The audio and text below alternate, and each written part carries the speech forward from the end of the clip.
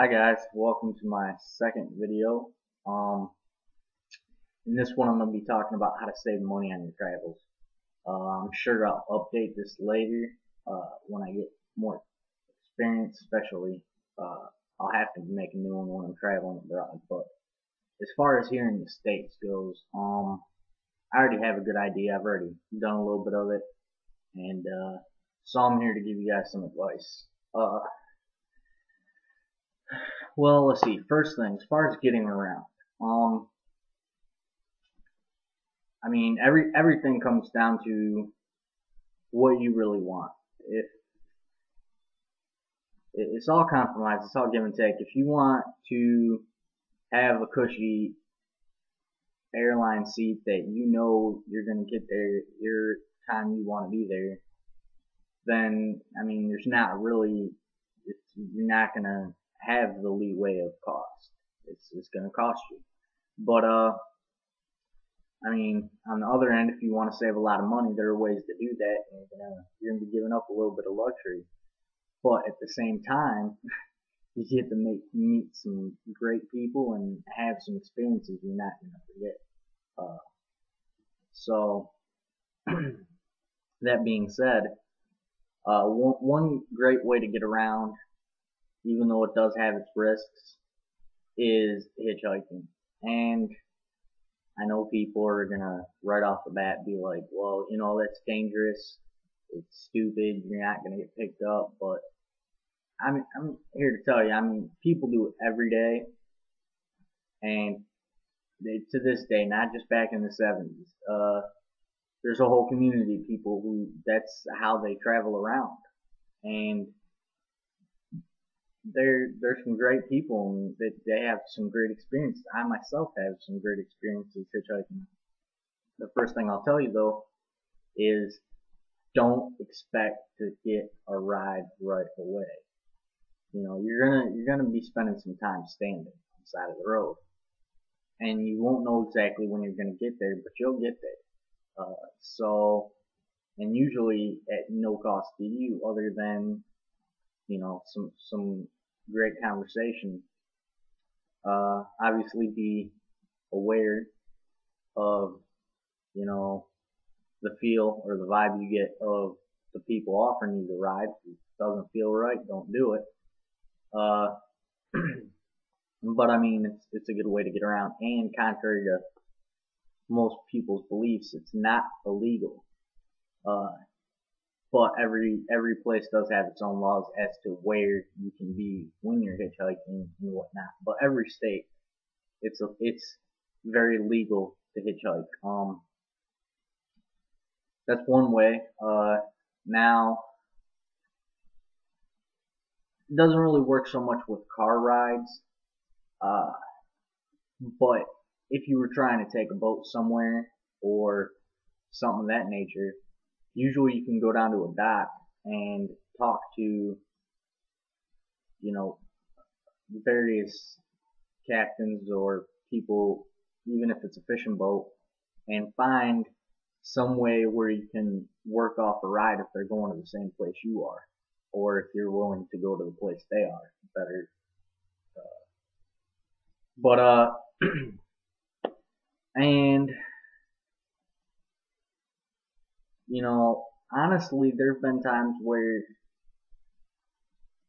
I've been stranded at a rest stop or something, and you just talk to people and ask who's going in this general direction.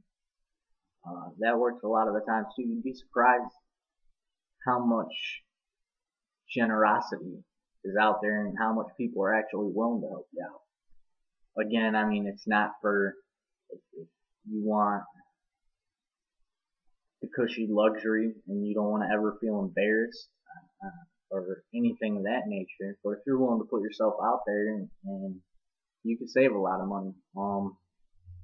I myself got from North Carolina to Boston, Massachusetts one time for absolutely nothing, and it was great. I got to have some great conversations, uh, meet some people I'll never forget. It was a good experience. Um, Now on to another topic. Sleeping is pretty much generally your biggest expense if you're trying to stay in hotels all the time. Some great things out there are couch surfing. I highly, recommend looking into that. Uh, it's just there's websites out there, and most of them I think it's like couchsurfing.org or something like that, and you sign up for an account, and you type in the name of the town you're in or trying to be in, and you'll find people willing to let you stay on their couch, and they were on the floor or a spare room or whatever the case may be. But you find that these people are doing it out of the kindness of their heart, and also to hear your stories of your tales of your travels or what it's a good way to interact with people you normally wouldn't. And so that's the first recommendation I'd make on trying to save money and staying somewhere. Again, the same things apply. Go with your gut feeling. If it doesn't feel like you really want to trust that person, then obviously, just back out of the situation. But for the most part, you'll have some great experiences, and it'll usually be free. Sometimes they'll even give you a meal or two, and they don't charge. So another great thing, not many Americans are familiar with it, or if they are, they think that it's over in Europe only and whatever. But right here in America and right here at home and across the world, there's plenty of hostels. Now, if you're not familiar with what a hostel is, it's basically a shared living space. You'll have one room with like 8 bunk beds to sleep in, one kitchen to share, and sometimes you can find them for free. Other times it's usually like $8 to $15 a night, which when compared to a hotel room, can be anywhere. A hotel room could be anywhere like 150, 200 a night sometimes. So you save a lot of money that way, and you come across other travelers, and you can compare stories and get to meet new people. And as long as you're willing to give up that luxury of having your own room, then it's that I highly recommend that too. You know, usually they have lockers you can lock your bags in if you're staying for more than a day or whatever. But generally, same thing. The same general advice is going to apply anywhere. With any of the things I'm talking about, you got to trust your gut and be able to evaluate if you feel safe. Usually you will. But if you don't, then don't risk it. Just back out. But usually, generally speaking, I've stayed in quite a few hostels, and it's a fun experience, and it saves you a lot of money. Uh, the first one I should have mentioned, but I kind of skipped over, so I'll go back to that. Is honestly your friends. If you're going through Texas or staying in Texas, and you have friends on Facebook that or wherever that you actually know, don't just talk to people you add for a game. But if there's actually people that why not, see if you can stay with them for a day.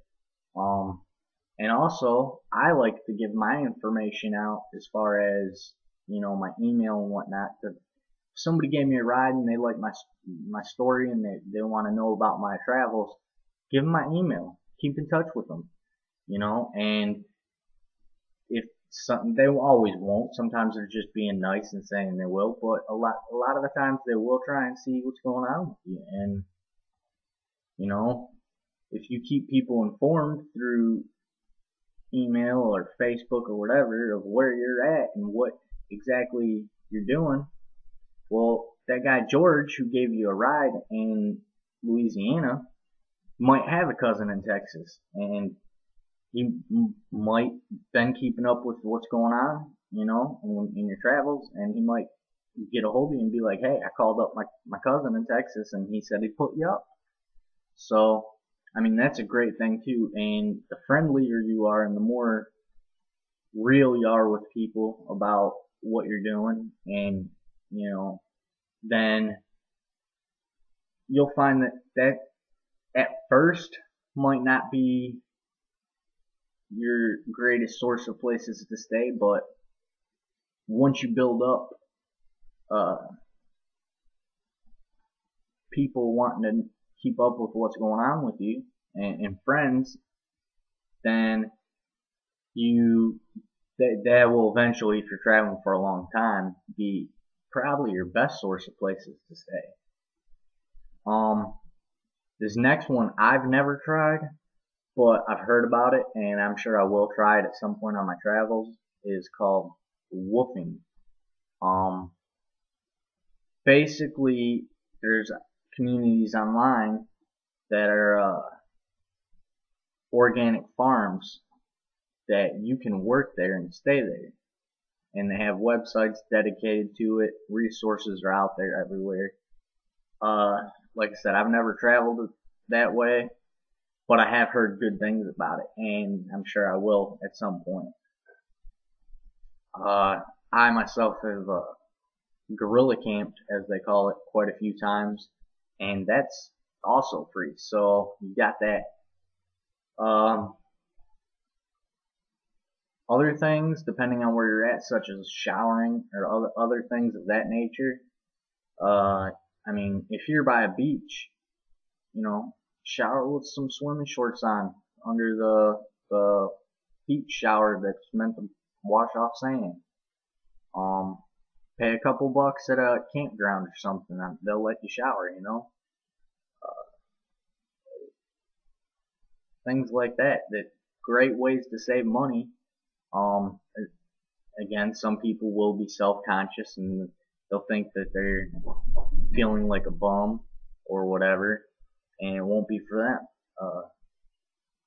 But if you can get past that and move on from that, I mean, just alone of what I told you, you can save thousands and thousands of dollars, or hundreds, depending how long your trip is. But still, it's a good bit of money. Now, there are other ways to cut corners out there. I mean, instead of going out to a restaurant and eating a $15 meal, get some like cheap local food. Like if you're in New York, get a pizza or a hot dog from a street vendor. It's not as big of a difference here in America, but across the world, and still to some degree here in America, street vendors is usually the cheapest form of food out there. I mean, you buy your own groceries or whatever, it's usually pretty costly. You go to restaurants, it's usually pretty costly. Now, one thing that almost every longtime backpacker knows about is you are going to want to have some food in your backpack, because you're not always going to be in cities, you're not always going to be in town. And ramen becomes the backpacker's best friend. It's super cheap. It fills you up. Doesn't have all the vitamins and stuff you need, but that's why you bring some multivitamins with you. And it fills you up. So you could cut corners on food like that too.